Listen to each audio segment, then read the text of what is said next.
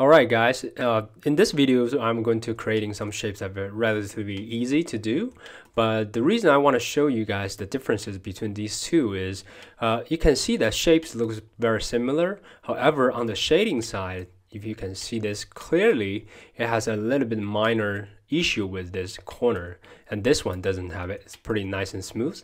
The main reason between that is because the actual geometry, this one has quite a bit of geometry, but this one does not having that much. But in order to get the best result, I'm going to show you how to do this properly in this videos. And if you want to do less vertices, you can easily get it done. Let's go to hide this one and getting started. Then we're going to start with adding a circle, Shift A to adding a circle. Right now we're in the top view, and personally the maximum vertices I use for a circle is 48. So it's more than 48, I think it will be too much to handle, and this is something that we want to do. And here, and go to edit mode, then hit E and Z to drag it out, or you can just adding a cylinder if you want when you do it. And then let's go to the top view. Go to the edit mode and Alt Z in the X-ray mode and select everything here. And then we'll go to the top view, hit I to insert it. We're gonna have a pretty nice, decent thickness going on here, and hit I to one more time to getting over here. I know this is a big n-gon, so we will deal with that later on. Alt Z, come out to X-ray mode, and then we're going to hit 3 to select the face selection mode, and Control Shift click, and then we're gonna select this ring. All right, and then we're going to hit the B key and to using the middle mouse button drag a box over here and to deselect some areas, and that is the one part that we don't want to extrude. Then we're gonna hit E key and Z axis, just extrude some volume out over here. So this is pretty much the shape that we want to go for it.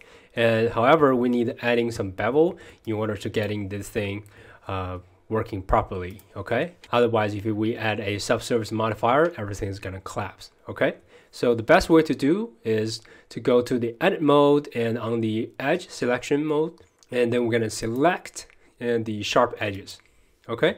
So now the blender already helped us to select all the sharp edges according to this angle, degree angle, and we should be good. And then we're gonna do Control B to bevel it.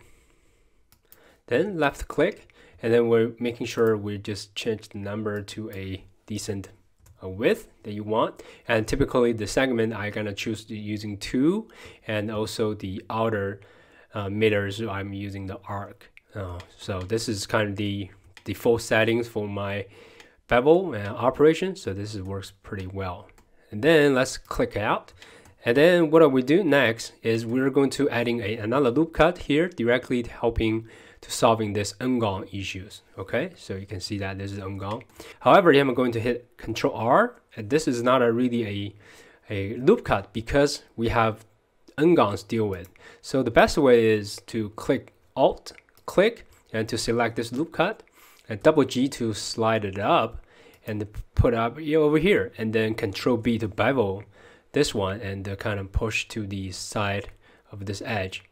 That will work. So we basically just adding some loop cut in this way, much easier. We're going to drag the thing down up here.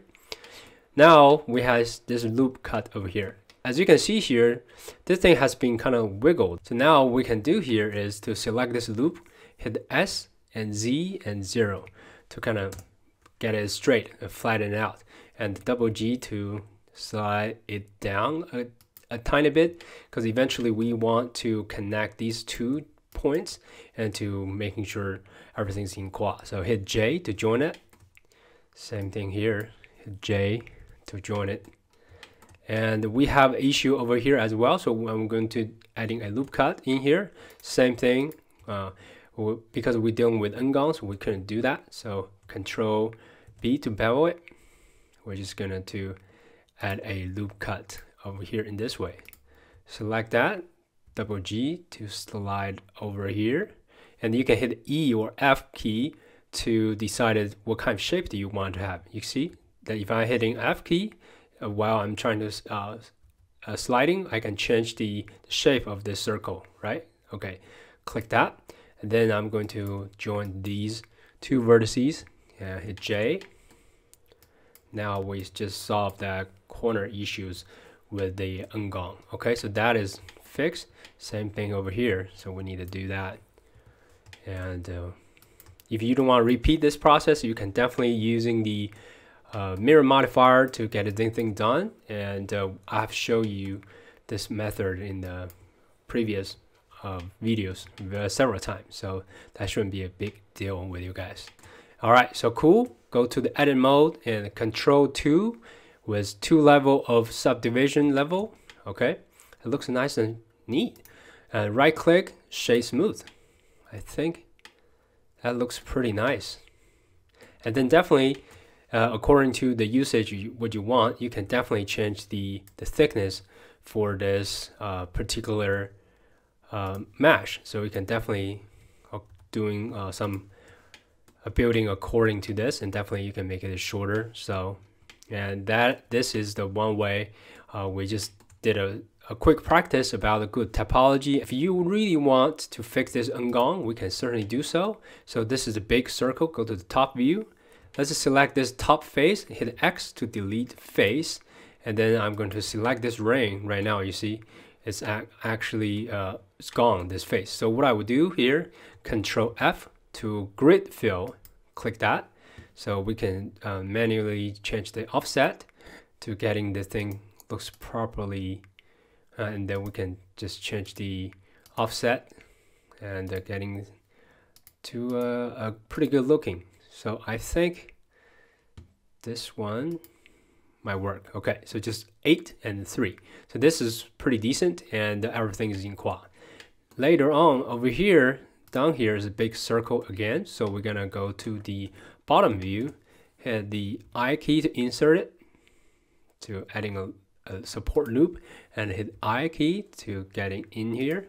Control R, adding some loop cut, and then same thing.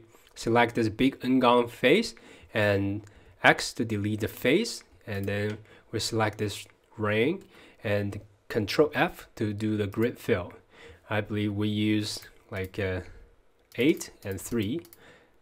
This is not a like particular number. It's just working pretty well for earlier, but for this it is not really working well. So we need to change around here to kind of rotate it. I think yeah, 8 that works just fine. So now we have done everything here. We can adding a couple loop cut here, Control R, and to support this shape, and then we can certainly making sure everything looks more neat and even, and then we can even adding another loop cut in here in between if you want to. And then let's go face selection mode and double check Q and side face by side, and let's go with 4. So everything is in 4 and nothing is triangle. Do we have any triangle? No. And we don't have any ngong as well. Okay, so that should be pretty good. Okay, so now we are done for the shape of this particular modeling practice.